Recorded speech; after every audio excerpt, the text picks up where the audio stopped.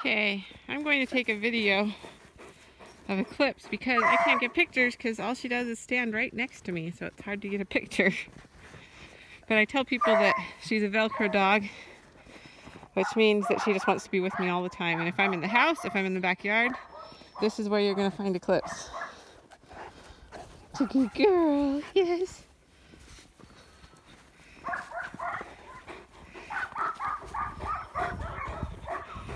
This is without any sort of obedience training at all. She just heals naturally. That's where she wants to be.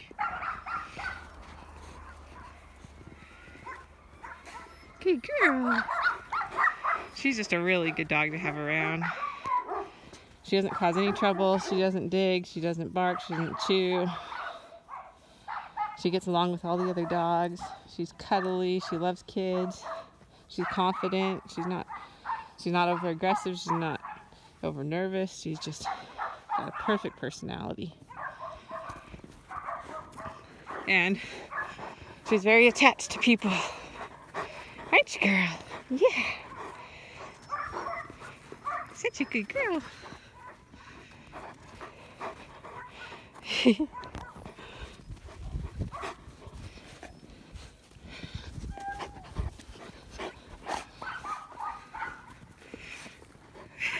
Good girl. That's a good puppy, aren't you? It's a good puppy. Yes, you are. She's probably 90 pounds is my guess. It's a good girl. Maybe I can get her to go sniff Magnum at the fence and get away from me for a second. Go say hi to Magnum. Go on.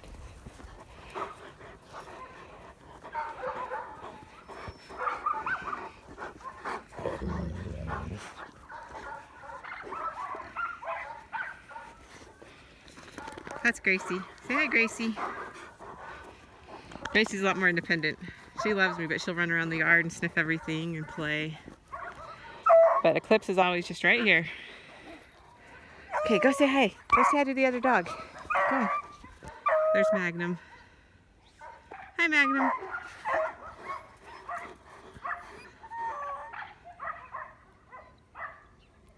There's Eclipse. Come on, go say hi to Magnum.